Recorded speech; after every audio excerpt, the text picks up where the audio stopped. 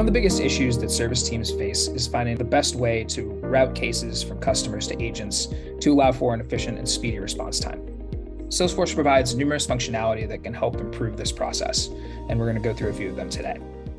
First one we're going to showcase is email to case. This is where a customer is going to send an email to an email address that's associated with the service team. That email is then going to generate a case and can be picked up by agents who can then work that case and respond back to the customer.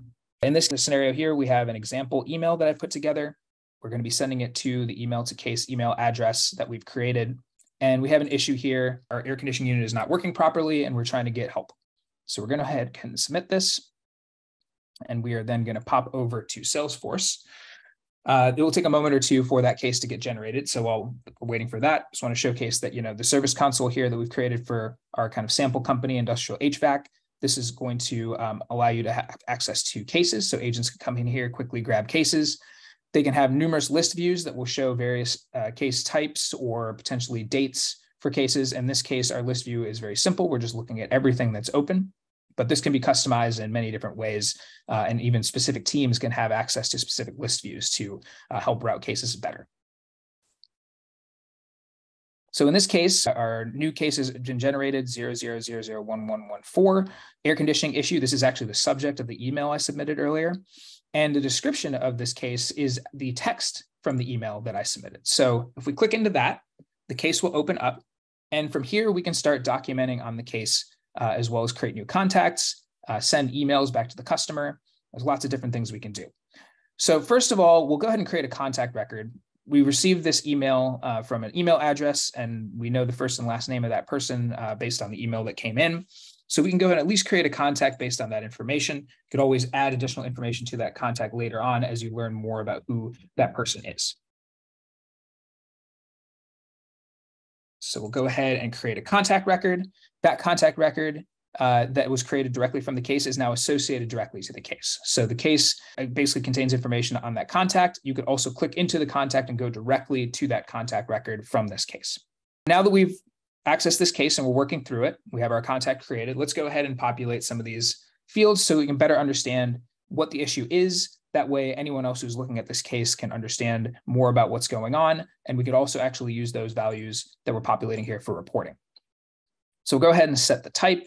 We'll set the equipment type, furnace and air conditioner, and the case reason, which is a breakdown, and then go ahead and save. So now we have updated our case. We have a lot more information now that we are tracking on what's going on here. But as a good agent will do is it's not just about updating the case. You actually now need to be able to respond quickly back to the customer. So that can be also built directly into this case console. If you go to the chatter section and click on email, you'll see that the original email shows up here.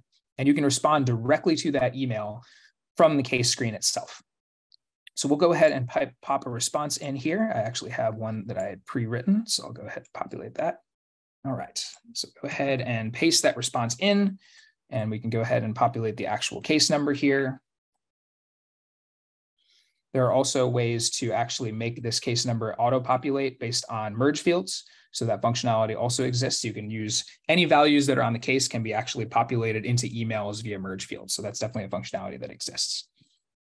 When we go ahead and submit this email, it is going to send that response directly back to that customer. They can then respond back to the agent directly from that email and essentially create a dialogue between both sides.